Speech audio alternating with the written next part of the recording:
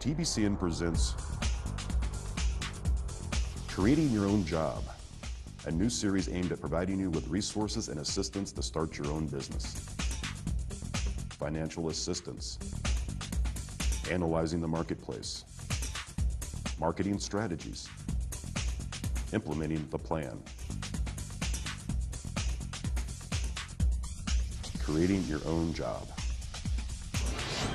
Welcome to another edition of Creating Your Own Job, a series that's devoted to helping you start or expand your business. We've had a great deal of different topics on. Today we're going to be talking about how to finance a new business. I'm Louise Thompson, the Executive Director at Tampa Bay Community Network, where you can come down, take training, learn video production, and have your own show just like this one.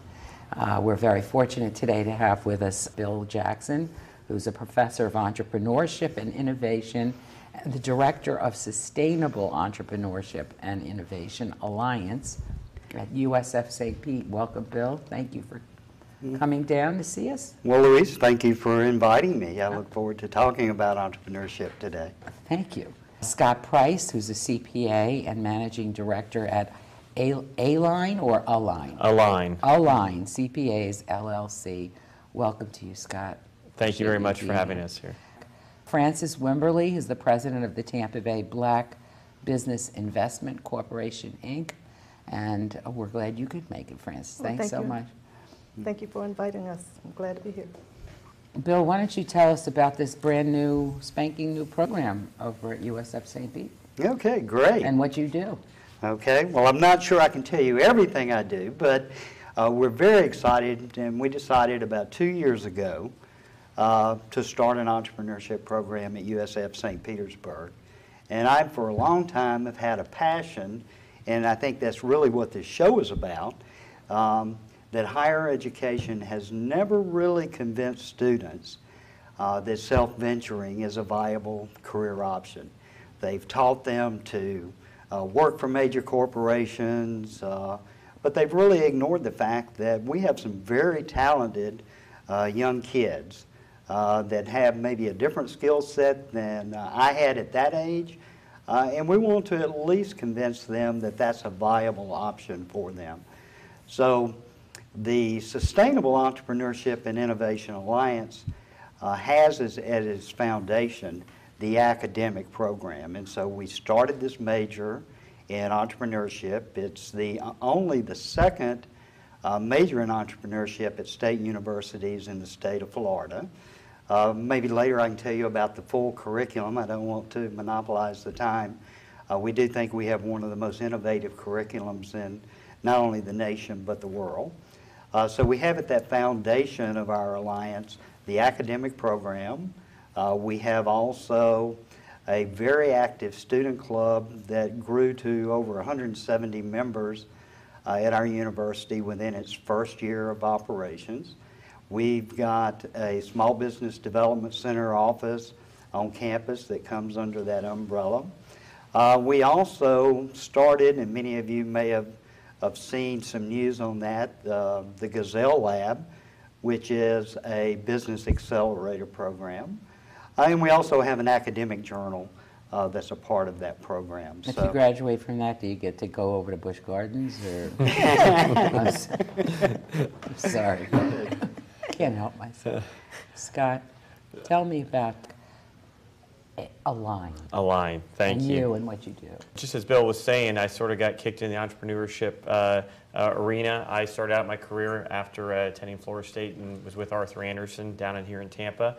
As folks know, Arthur Andersen imploded back in 2002, and at 26 years old, I found myself looking for a new position and decided to go ahead and try it on my own, try my own CPA firm at 26. I did that from 26 to 33 and sold that firm in 2009, sort of at the height of the revenue, height of the sort of before the bubble burst to some degree, and then started up Aligned CPAs. We're a specialized CPA firm. We focus on auditing outsourcers, information technology auditing. We don't do any financial audit work or tax work. It's a very specialized business. Our clients locally include Raymond James and the Mayo Clinic, and we sold our first job in France just this week. So it's something that has been exciting for me as an entrepreneur, and going through the process of financing my own business, both at 26 and then again at 33, and I've made some mistakes and some successes, and I look forward to sharing those with you today. Scott, I just don't know how anybody learns anything without making mistakes. That's Just, why bother? I mean, just go out, make a few mistakes, and you really get a lesson right away, a couple of them. Francis, tell us about your organization. Okay, what the Tampa Bay Black Business Investment Corporation does is make loans to African American owned businesses and other small businesses. We were established back in 1987 through the Small Business Assistance Act, through legislation, where the legislators recognized the fact that African Americans were not getting their share of small business loans.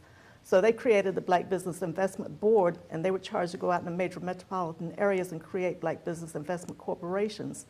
In 1987, former Mayor Friedman from Tampa and Mayor Ulrich from St. Petersburg decided they wanted a Black Business Investment Corporation in the Tampa Bay area. Thus, we were born.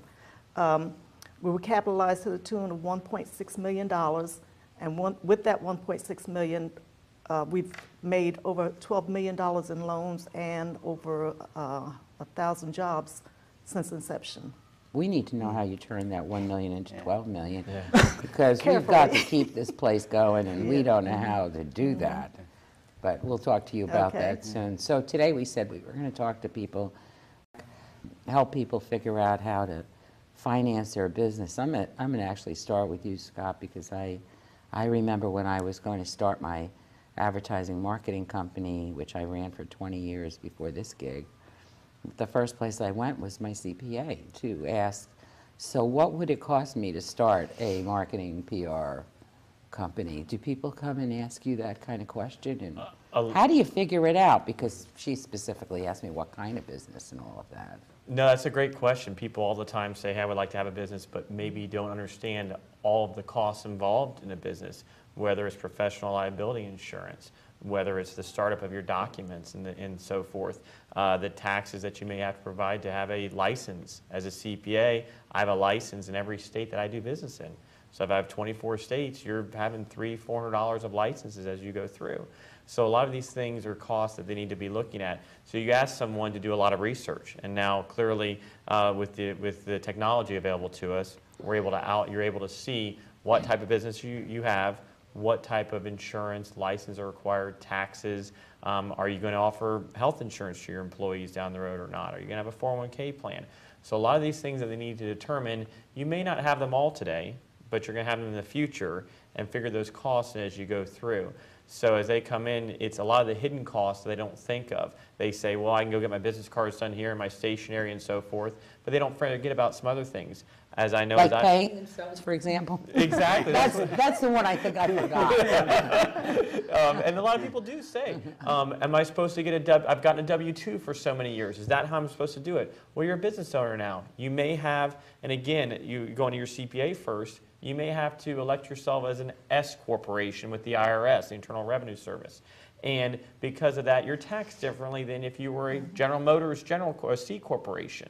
And so you need to consider, okay, do I get a distribution, or do I just run payroll? Then if you involve payroll, then there's payroll taxes involved. You have the employee and the employer side of FICA or Social Security consider, Medicare taxes. So there's a lot of taxes that people need to consider of when they pay themselves, sometimes paying themselves out of the business as a distribution to owners or return of your equity, because maybe you went out and you invested $10,000 in to start the business, and you build that capital up, and you say, I'm going to take some of that capital out.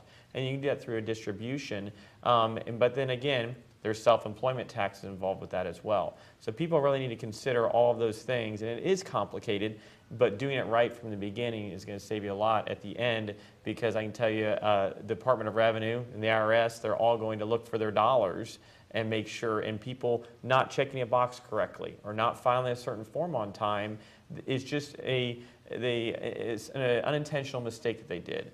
but the dollars could be costly for them. I remember the nightmare of the Florida Department of Revenue. If I didn't owe them tax, so I didn't fill out the form, I owed them money anyway, because you cannot ignore them. No. They're like, hello, you were supposed to put this form in on the 10th of the month or whatever those dates were then, otherwise you owe us $50 even if you made nothing, or whatever it was, but just an awful thing. Francis, when you are helping minority companies get funded, do you go through this process with them about what kind of money they're going to need, or do you check all that against what they're thinking? We do. We require a business plan, and in the business plan, it will tell them exactly how much money they need to start the business, grow their business, buy their equipment, whatever they need. And then we review the business plan, we review their financial statements, we review their projections. We also review their credit. Before you're going to hand over any money? Long before we hand over any Yeah, money. okay. Bill, you have classes in financing or part of your curriculum? Actually, what's unique about our curriculum is that all of our students take the general business core that any other business student takes. They'll take accounting, they'll take finance, marketing, economics. But beyond that, in terms of entrepreneurship, our curriculum is very unique. Our students begin with a course in creativity, which is, and the way we teach it is a systematic way of creative problem solving. And we think that's kind of at the foundation of our curriculum. Students move on to a new venture creation course where we teach another skill that's becoming extremely popular, especially in the investment community, which is business modeling. And the short story on that is basically businesses need to understand the value that they're creating for their customers and the value that they're creating for themselves as an organization. And the information gathered through the business modeling leads to developing the business plan that Francis talked about. They move on to a course in scalability, and we're, I think, the only university in the U.S. that teaches this course, even though it's probably one of the greatest problems that most entrepreneurs face. And how do you grow your firm? What are those pitfalls in this growth process? The final course that they take is a course in student consulting with firms that are high growth, that are going through our Business Accelerator program. And here the students are given the opportunity to see what goes on in the kitchen. So they're getting their hands dirty working with these firms that are going through our own accelerator program. But yes, they're exposed to finance, getting back to your question, but they're also exposed to all of the other disciplines in business. Scott, have you seen where people can come in and underestimate their financial needs and then fail for that reason? And what is the typical thing that they've forgotten besides, as I pointed out, my salary? Yeah, well, you bring up a great point. So many entrepreneurs think that they can leave their job that they're at now and go out and make the same amount of money at the beginning. And so, and also not understand the bottom line with all the other expenses involved in financing the business. So you see them come in and say, okay, I'm going to make exactly what I was making before. No, you have to be prepared for a big pay cut. You pay yourself last. As managing director of a line, I get paid last. When we have enough money to pay everybody else, which we always do, then Scott can get a bonus. Scott can talk about a salary adjustment, etc. So a lot of people do underestimate expenses associated with that, because what they forget is, depending upon the small business that you have, if it's in retail, you may get your dollars much quicker than if it's professional services. If you're an attorney, if you're a CPA, another type of business that may have different payment terms, you're going to do a project and you may bill and it's 30 days. And if you're dealing with a large company, they know you're a small guy possibly, so they're going to wait 30 days to pay you. You don't have that much leverage possibly. So you see people not say, well, I did this work, but you may not get paid till 60 days because your contract says that you're going to bill at the end of the month, and then you're going to get paid in 30 days. And it may get, your invoice may get caught up, and so it may be 60 days before you get paid. So I think some people not only underestimate expenses that may pop up, but they also underestimate the cycle time to get paid on their revenue side.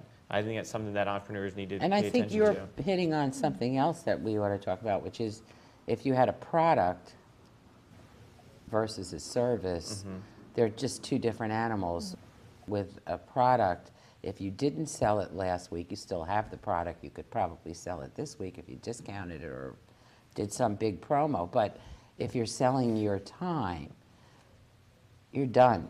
Because last week's gone, and you have this other you can't cannot sell that anymore. I don't have any more of that. Yeah. That went bye-bye, so I lost all that per hour rate that I thought I could earn by consulting or doing whatever it is we're doing, right? It's a big point. It's a great point that you bring up, and I tell people as a CPA that firm, that's what we do is sell time. And when that week is passed, we can't sell anymore. So we have 52 weeks. You can figure people's vacation. And people also need to understand as an entrepreneur, your employers are going to have issues. Medical issues come up, family issues come up, and you got to prepare yourself for those things. So you may think, okay, I have 40 weeks of billable time with this person, but then something came up, I need to readjust the schedule, juggle it, et cetera. And again, at the end of the day, that work's going to fall to you as the entrepreneur and the owner of the business, and so you need to be prepared for that. And as time approaches where you may not be able to sell that week, because let's say if there's a product, they walk in your building and they buy that item from you, right then it's sold. Whereas if there's preparation you have to do to get ready to do your service or ready for that product for them, that you need to figure that into account as well, because if it's going to take us 4 weeks to get ready to do somebody's audit, and you see now, okay, I have an open spot now 6 weeks away, 5 weeks away, 4 weeks away. Well, when it's at 3 weeks away, that week gets a lot cheaper than it was at 6 weeks as well. So those are the things entrepreneurs, especially like Francis was saying, when their business plan is put together, they may not get that revenue every single time because they may need to discount the rate initially for someone to buy into them as a new business. What does it typically take? I remember years ago when I started one of my first businesses, which I think I did 5 of them or 4 or 5 of them, that they would tell you that it would take you 3 to 5 years to actually see a return. Francis, is that still the case, or is it like, you know, you're paying these bills and doing things, but nobody knows you're there yet for a while? Normally, I think it's like 3 years. I've got a business as well, aside from BBIC, and in that business, we're just breaking even, and I've been in it 3 years, a little over 3 years now. And you're doing it part-time? Well, yes. Yeah. What are you teaching over there, Bill? Is it going to take so long? Actually, I mean, not everybody can go build a computer in their garage or something and then end up being a billionaire or whatever it is. But that is one of the areas that we do focus our curriculum on, is on high growth ventures. And they run into exactly the same problems that you're talking about. There may be funds available through raising capital, but that's a difficult equation for many of those businesses. In fact, I think we really have 2 death valleys of financing when it comes to entrepreneurial firms. I think we have those mom and pop small businesses who really don't have access to almost any capital in starting their business. And then at the other end of the continuum, we have those high growth ventures, and we're certainly in an area right now that we could improve in the Tampa Bay area in terms of having investment capital available for entrepreneurs. In fact, that's really at the core of a recent initiative that I'm a co-author on, which is the Tampa Bay 620 plan, which is a call to action for the entrepreneurship community to build those funds in this area. We have some great companies, high growth companies, that we're losing in Tampa Bay because they don't have that capital, and it does take that 3 to 5 years to really build that strength in the financial area. Where is the money, Scott? Where can I find money if I want to start any type of business, or is it different depending on what type of business it is? And I think that it definitely is going to be different upon what type of business it is. I think one of the things that people think about when they're financing a business is may say, well, I can go to so-and-so to get this money, possibly as a family member, relative, or a friend. And what I would make sure that they're cautious of is setting this up as a loan or a note is much better than making that person an owner in the company. Because they may say, hey, I need them to be involved, or that person says, I may want to be an owner. But they may be a silent owner. If they feel like they're financing the business, then they're calling the shots, but you're doing all the work. So people will look to family and friends for that to some degree, and I would say make sure that when they do so, they have it as a situation where that's a loan or a note rather than any type of equity interest in the organization. I know for me, when I was 26, I looked to see what credit card I had the available credit on, and sold my home and moved into a one-bedroom, one-bath apartment and hunkered down on my expenses and financed it that way. You know, I had a $5,000 credit card limit and on one of the cards, and I was profitable before I had spent that limit. Another way for other businesses is through local community banks. Your community bank is a great way to go out and get loans. They want to loan money in this area, and again, going to one of the points I was made on financials and business plans, they're going to want to just see, just like with Francis, is the business plan, and then also the financials associated with it. But then one thing to keep in mind is they're going to want to see those financials continuously. They want to see an annual financial statement. They want to see a quarterly accounts receivable report. So it's making sure that you get with your CPA and have very good books so you can reduce this financial information to them. Then there's obviously the governmental loan side or different agencies where you can go through the SBA and those types of things to have these dollars. But the main point that I wanted to make sure is people understand so many times these dollars might be personally guaranteed. When you have a note with a bank or a note with your friend or family member, you're personally guaranteeing those dollars. And that's always something that you need to consider before you go out. It's just like getting a car loan or getting a credit card. At the end of the day, if the business fails and you don't have the revenue you expected from it, you still owe that money. But this is Florida, and it's tough to take your house. That's true. Isn't it? Yes. Nobody wants your house right nobody, now. Well, that's one, and two, it's hard with our very stringent homestead laws, right? Bankruptcy. Isn't it? Yeah. I think you hit on something interesting with structuring a loan you might get from a family member or a friend or someone you know. Your Aunt Tilly has a lot of money, and you go there and you want to make sure that they're either a silent partner in it. And I think one of the ways you can sell that, if I put my marketing hat on for a minute, is to tell Aunt Tilly, I don't want you to be a partner because I would expose you to liability if you were a real partner. And so I'd rather you were a silent partner, you don't make any decisions, and the most you could lose is what you gave me. Francis, is that right? That's correct, Yeah. because once you make a loan, anybody that owns over 20% of the business has to guarantee. They have to? You They mean have under to. law? Under law. They're guaranteeing- They're sorry. guaranteeing the loan. They're guaranteeing actual document, the loan that if the company doesn't pay it back, they'll pay it back. Oh, I meant if an individual was giving you the money, but you're It's saying if someone is a partner, it is not considered a silent partner. Right. It's considered part Right, of the business. But- that they would still be liable for any other money that the owner might, Exactly. the business Exactly. person. What happens when you're, with your funding for Black Enterprise? Can people also, who apply for that, can they also be borrowing from other sources too? They can, but we prefer to, when they start out, start with us completely. And that way we graduate them from us into a bank. Okay, because- so you get them started and Exactly. you say, okay, move that along, and then Exactly.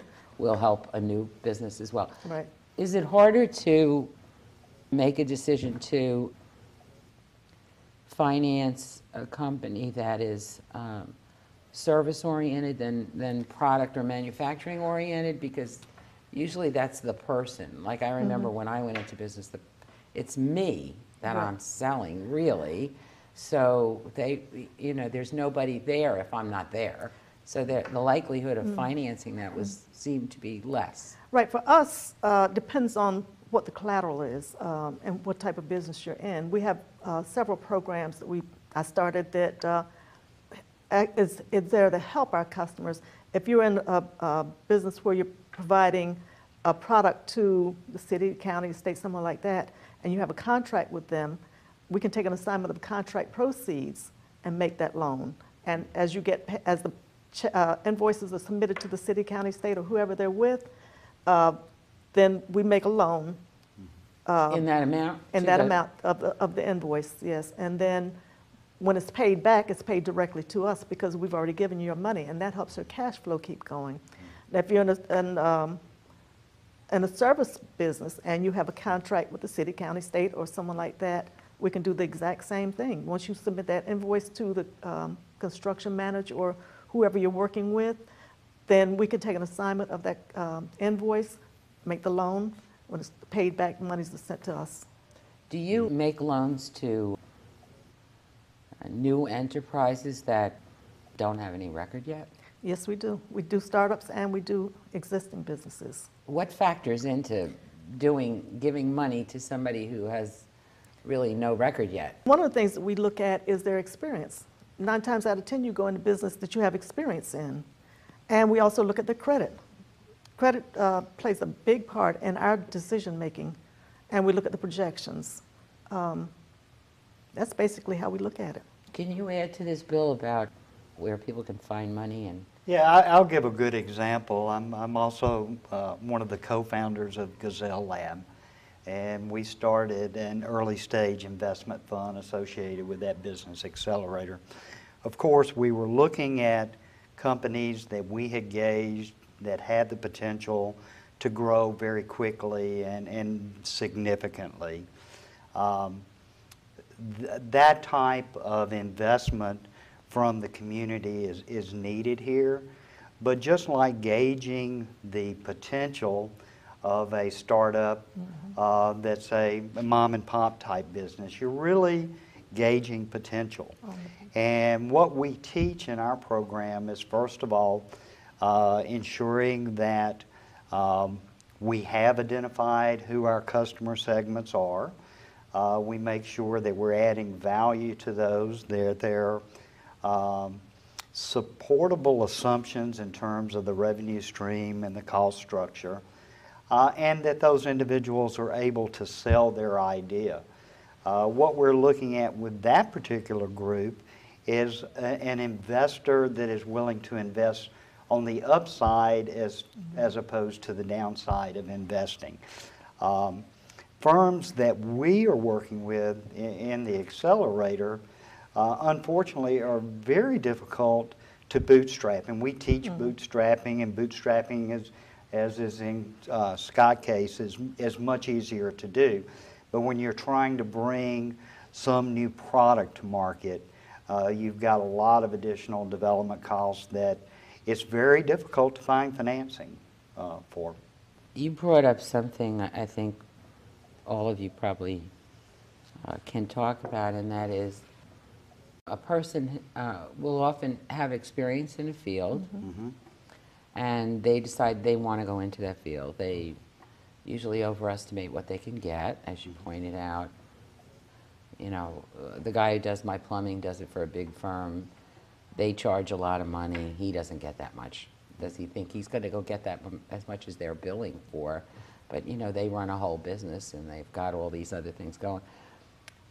He could be a great plumber. I think what a lot of people don't think about is the sales aspect of things. Isn't that where a huge problem is? Not just, you mentioned teaching people how to creatively brainstorm, which is, you know, the stock and trade of a good entrepreneur. Shift, shift, shift, shift. Okay, let's try this now. That didn't work. I gave that 2 weeks. I gave that 2 weeks. Okay, let's try something else. All right. One of the things that's really hard, and I know I met many clients while I ran my marketing business who had really wonderful credentials in whatever it is they were doing, service or retail orientation or something like that, some product or manufacturing thing, but they really, many of them, couldn't figure out how to sell that stuff. So what can you, you were in a business, you have a side business, you're teaching it.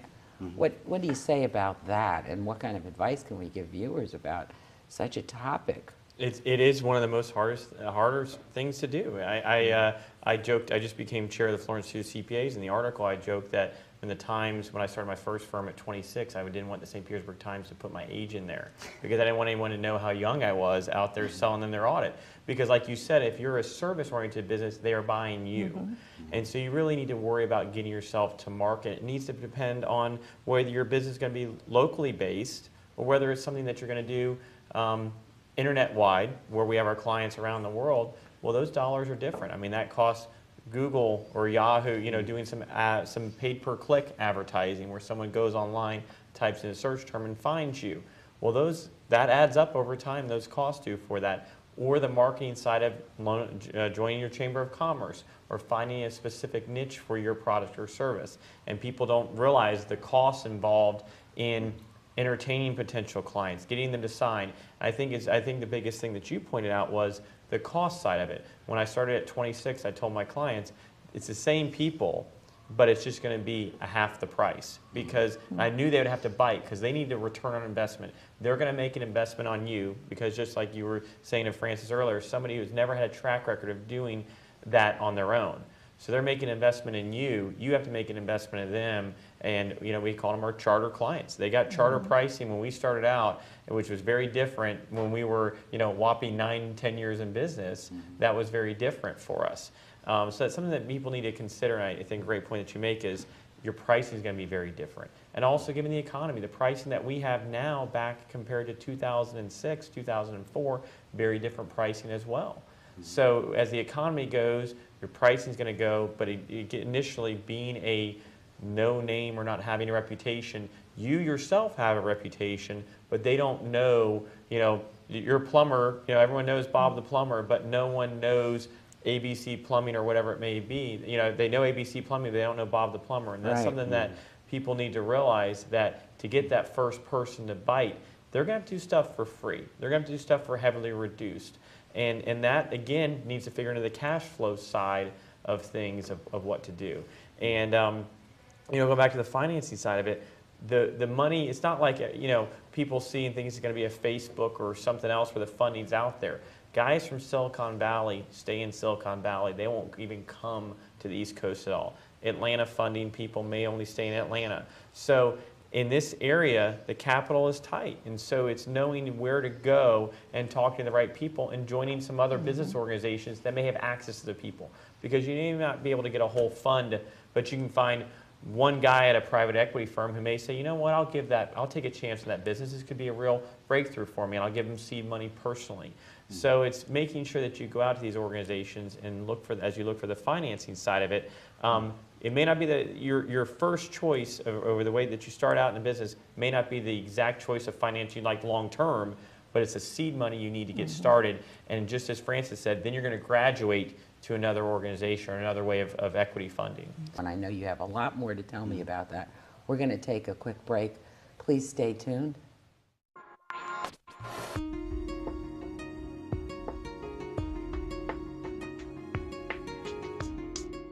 Hi, I'm Hillsborough County Commissioner Kevin Beckner, and you're watching the Tampa Bay Community Network.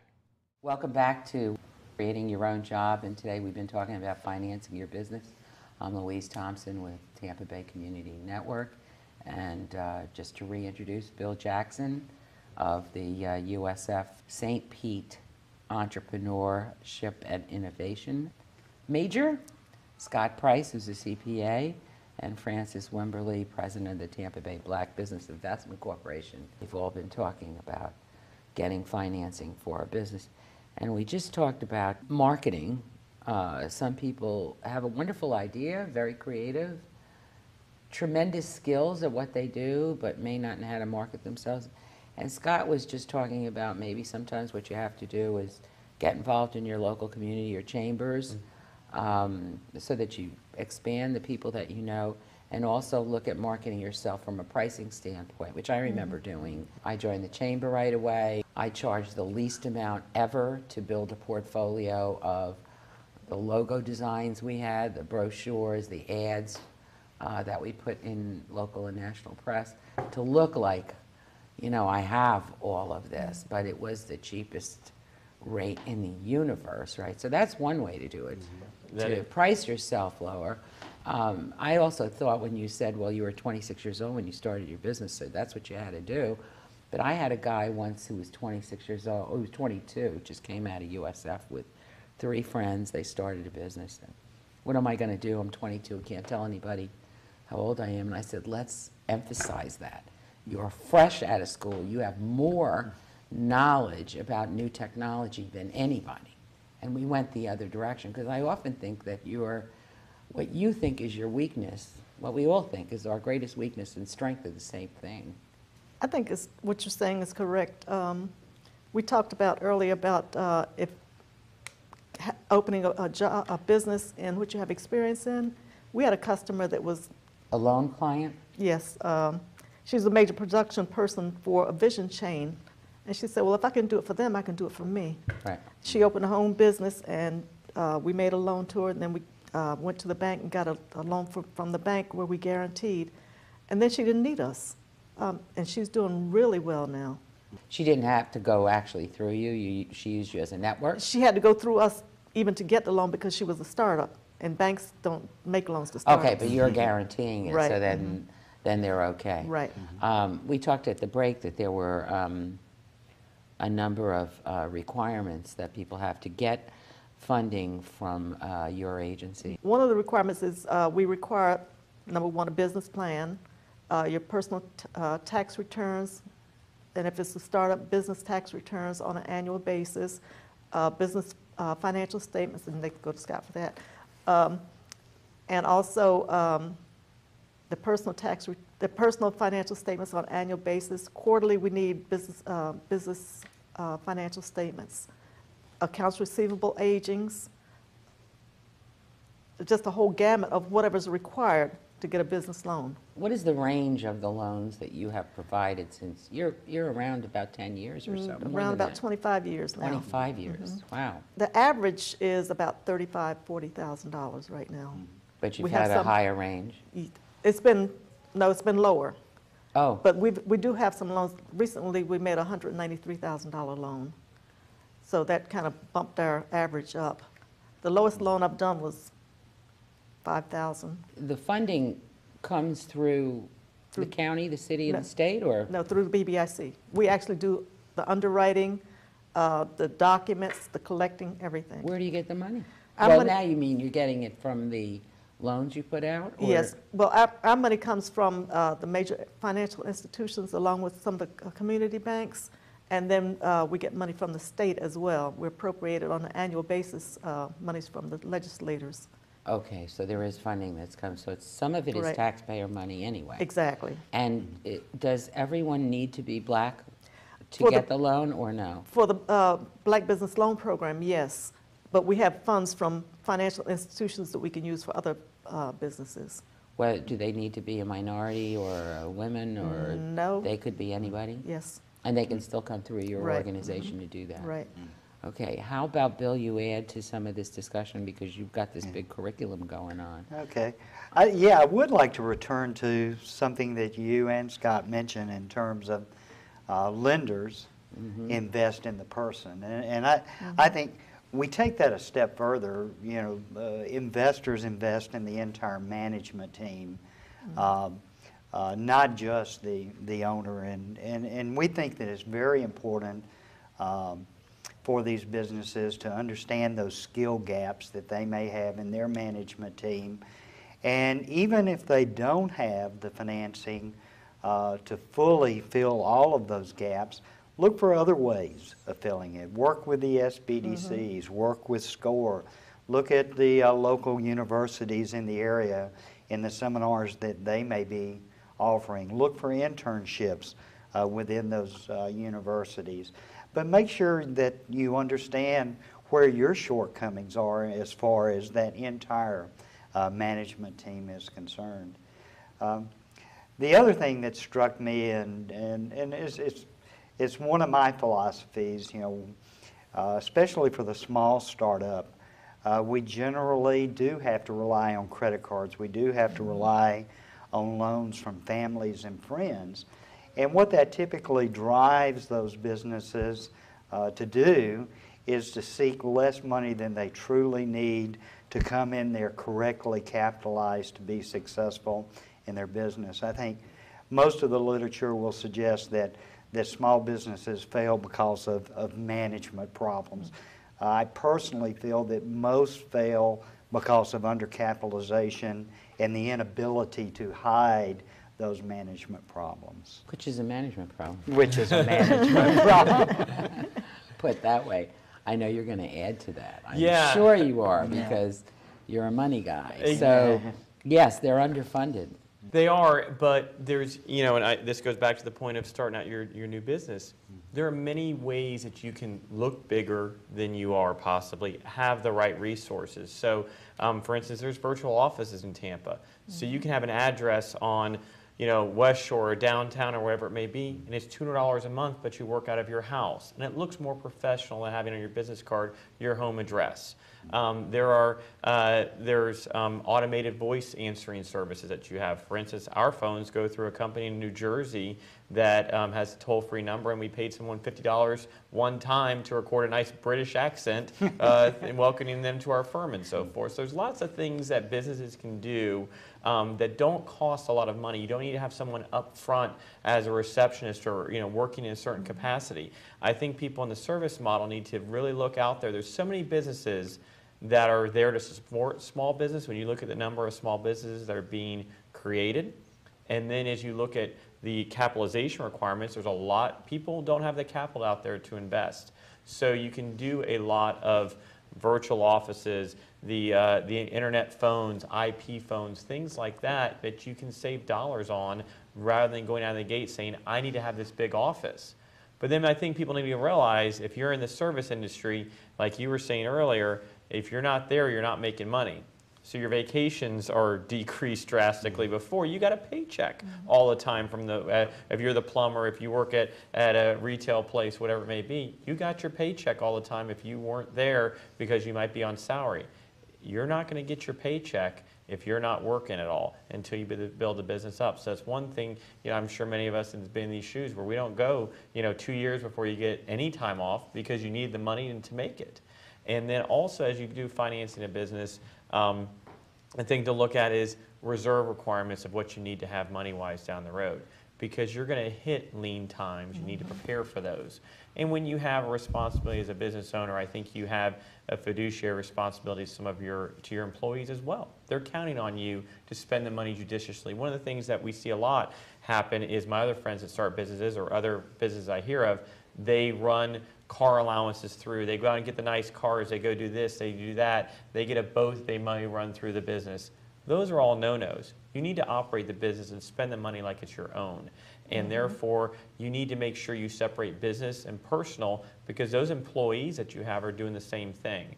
And so that's something that I want people to think about is, if I go through a lean time, and I'm sure in not-for-profits, you guys have it as well. What reserve requirements do we need to have if we don't get our funding from the state, from the city, from the county, from other private donors? We need to have 3 months, because these people are counting on you. Now, one of the things I think has come up more so is the number of contingent workforce that's out there, where you may not, I know in my business, professional services, you may look at it and go, gee, I've got enough work for 1 month for somebody, but not possibly for the next 3. Well, a lot more people will look to a contract to perm position rather than bringing on permanently. And that then has some tax consequences as well for both parties to outline, because they're an independent contractor to you rather than an employee possibly.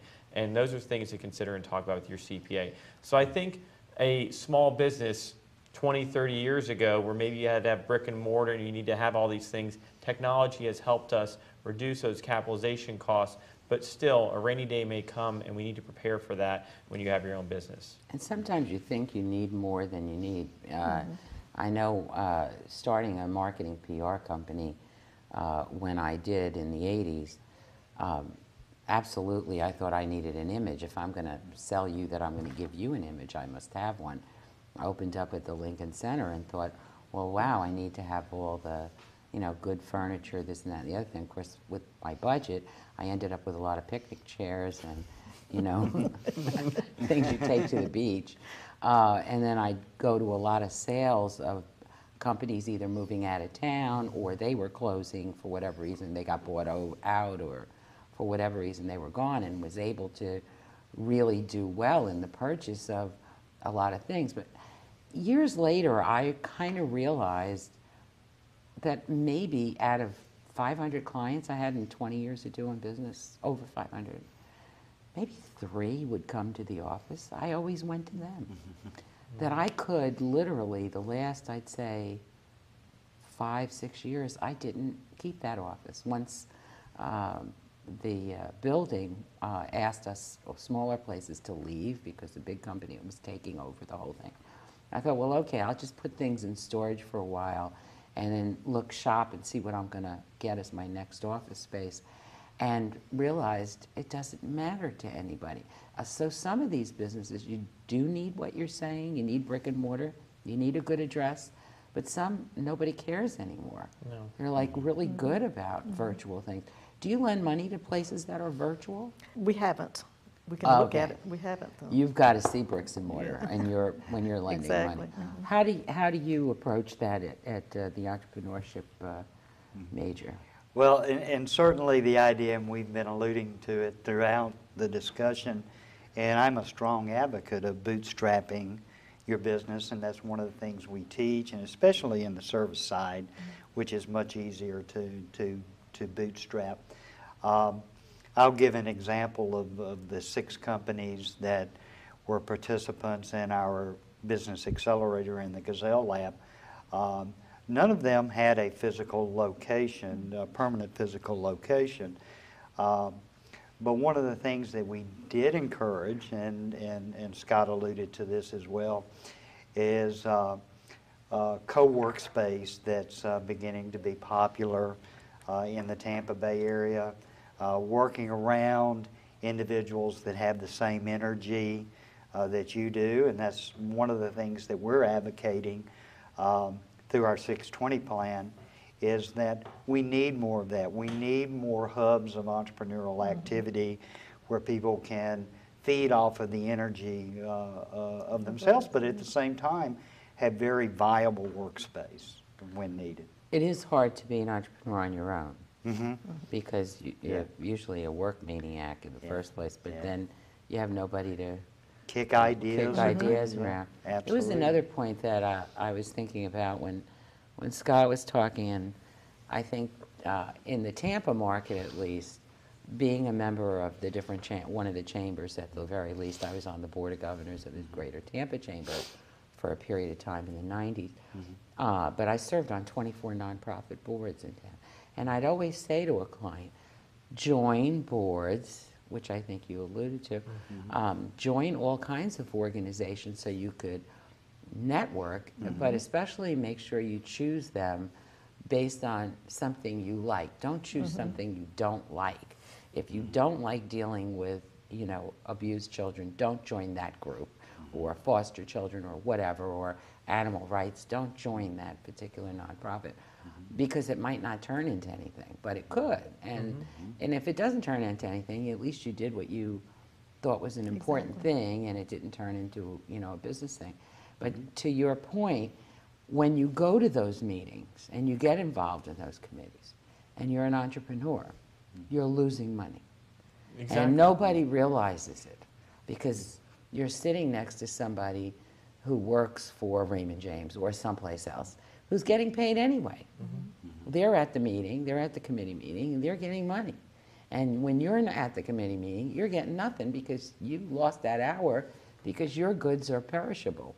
It's a great point. As chair of the Florence Institute of CPAs, they say you're probably going to do 400 hours of billable time this year we spent on chairing the statewide organization. And we just had our Board of Governors meeting last 2 weeks ago. And there's 31 CPAs there, and you're there for 2 days, and we have meetings tomorrow and Thursday at Tampa Airport, committees where it's our state and local tax section committee, so helping CPAs around the state with understanding state and local taxes or federal tax issues. those CPAs, it's 8 hours, and there's 15, 20 people on a committee, and there's probably there's 1,800 CPAs in Florida involved in these committees. There's a lot of billable time that you don't have to get back. As your point, it's gone. And people, but then the payoff though is in the long run for that. And on when you're on nonprofit organizations, I'm involved in junior achievement. Again, free business and enterprise. Right. Well, there's a lot of bankers on there, you know, and you meet your banker who may fund this business for you, introduce you to this person. They pay off in the long run. But I think to your point is, if you do so many of these, you're not going to be able to bill anybody for your time. Right. And so pick the ones that you're going to have the passion about, because it may fit into your organization, or you have the passion about personally, and they will pay off, whether it's personally you're going to grow, professionally, financially. It will pay off in the long run. Sometimes it takes 5 years or so, but you'll hear from them. Yeah. That's for sure. But I remember my accountant trying to rein me in from giving away my services to these nonprofits that I would be involved with. And what she tried to do was to say, okay, you need to tell everybody that you service nonprofits on Thursdays only, and you don't bill on Thursdays. But you are booked for the next 5 Thursdays. So if they want you right away, they have to take a different day where there's billing. I wish I'd have followed her advice. I certainly did, but I thought it was really smart, right? So you've got to figure out how much of what you're doing you're going to give away. I'm going to ask each of you to make your point without me asking a question that you think viewers really need to know about getting involved in financing their business or expanding it, and what advice you want to either repeat because you think it's very, very important, or it's fresh and new from any discussion we already had.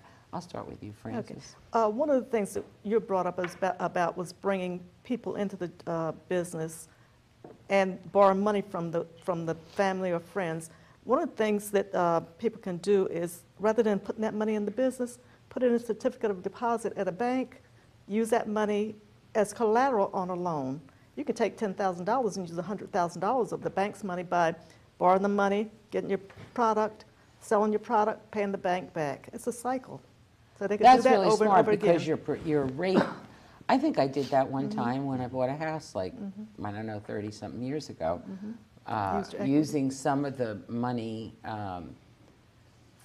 for a deposit or something like that on the house as the CD. So not taking that money out, because you know how afraid you are you'll never put money back in savings once you took it out. But then securing a lower interest rate. On a loan. Right, that's a really good idea. Now you're saying the person who's doing the business themselves could do that? Yes. The entrepreneur, or they could have an investor type person in their family do it? Either or. If I was borrowing money from you to put in my business, rather than taking that money and putting it in my business, I would go to the bank, get a certificate of deposit, and borrow money from the bank using that certificate of deposit as collateral. Or you take the certificate out in your name? I could. You could. It could be, I give you $10,000 and you... Right, because I'm borrowing it from you, or it could be in your name, then you just have to hypothecate it to me for my business. Okay. Anything else you want to make sure you emphasize here? They can go to our website. Go ahead. It's www.tampabay.bbic.com. They can download our application and they give us a call, and we'll schedule an appointment to come out to them. And pester you. Yes. Thank you, Fred. You're welcome. Scott? It's not going to be any coincidence that mine's going to be focused on accounting records and what the accounting records you need. At the beginning, as Frances said, they're looking for business projections in your business plan. You need to go out and meet with your CPA and understand what type of records do I need to have. Because if you do not have it straight from the beginning, getting it straight at the end is going to cost you a lot of money, whether it's in taxes or penalties, or whether it's paying a CPA to fix your records for you. There are plenty of ways to have accounting software for small businesses that are out there that you don't have to host in your own environment. You can access it from a company in Canada or California or Florida that has these different software packages that are $19.95 a month or almost free because they show you advertisements up there, as you do your accounting, keeping you awake, I guess. But the main point is setting up a good chart of accounts, making sure your accounting records are straight, because the person that loaned you money, whether it's a friend, family member, a community investment organization, the bank, they're going to want to see that on a continual basis, as well as then it's going to help the CPA file your taxes. It's worth the money when people say, oh geez, I don't want to go to the CPA, it's going to cost this amount of money, I'm concerned that's too much money. I tell the IRS and Department of Revenue taxes and penalties, just for filing a document that says you did no business and you don't owe them any money than you actually do, is something that's going to be a problem. So get out to your CPA, make sure you have a good chart set up, and stick to the accounting records, or else it's going to hurt you in the long run. Because you don't like those, like, here's my shoebox. Exactly. We have a Please, shoebox could fee. You do. Can you figure out where this belongs? I think this was for a meal. I'm not sure, blah, blah. This is supplies, whatever, right? Yeah. I think if I would leave us with anything, it's hopefully the community will become interested in our Tampa Bay 620 plan. I think we need to build an ecosystem around entrepreneurship. We need to develop pipelines for financing. We need to expand that in all areas across all levels of entrepreneurship. We also need to encourage those students that are interested in entrepreneurship to look at some of the programs in the local area. Those are our future entrepreneurial leaders, and we want them to be excited. And if our program's not the one for them, look at other academic programs in the area. But those kids are bright, and I think at some point they will help us be able to say that we have the Founders Coast right here in the Tampa Bay area. What's a 620 for those? The 620 plan is an initiative for creating an ecosystem of entrepreneurship. Is that a government number or something? No, it's or actually... just a name? You came up with a name that's a number? It's from the philosophy of it takes 6 entrepreneurs to start an ecosystem, that it may take 20 years to build, but it was also released on June the 20th, so there's a double implication there. But, one of the things that we're really lacking in this community is a strong financial base that our entrepreneurship community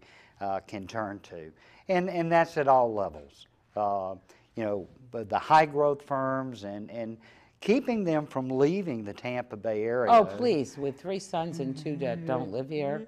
Oh, come on. Yeah, could we not let them go to Houston and D.C., please, and bring them home? Absolutely. That's the biggest problem we all have. We go get them educated elsewhere, and then they don't come back.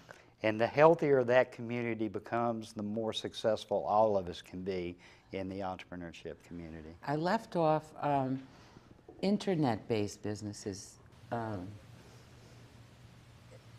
You don't need as much.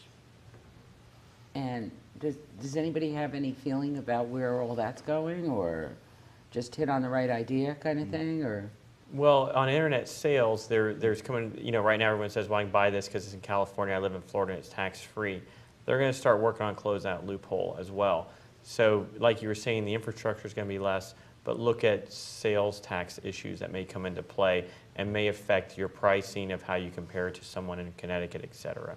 Also, it would be extremely hard to finance an internet-based business because there's nothing you can wrap your arms around. No bricks, no mortar, right. Thank you very much, all of you, for spending some time with us and conveying your expertise to our viewers. I really appreciate it. I hope to see you back here again. Thanks again, and thanks for tuning in. We'll see you next time.